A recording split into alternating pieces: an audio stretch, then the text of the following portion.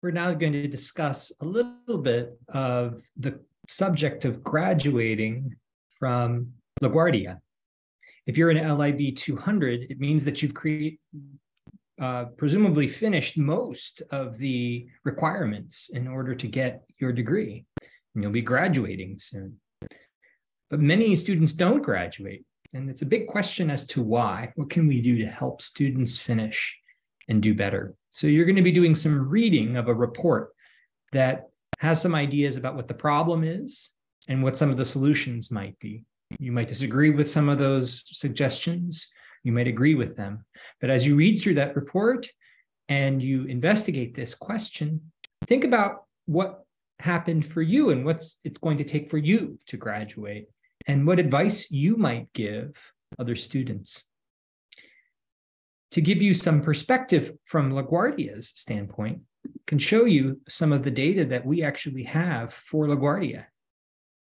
This is an interesting chart that looks at people entering LaGuardia, so going all the way back to 2011 and ending at 2020, because the data was collected in last year, which was the 2021-2022 year. So we only go back to 2020 here, just to looking at how many students graduate year by year.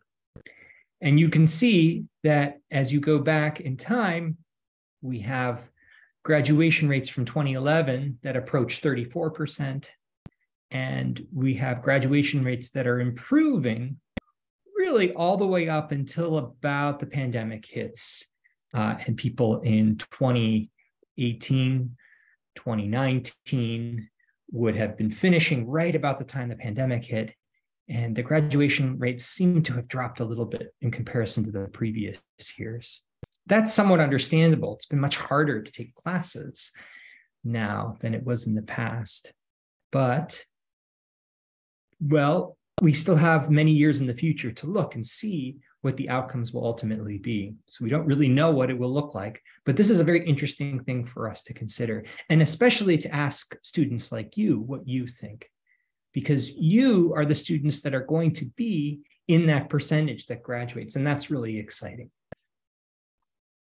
So think about this as you go through it, as you read, and do a wonderful response. Discuss this with your colleagues in the class, the other students, and hopefully this will inform some of the work you do for LIB 200.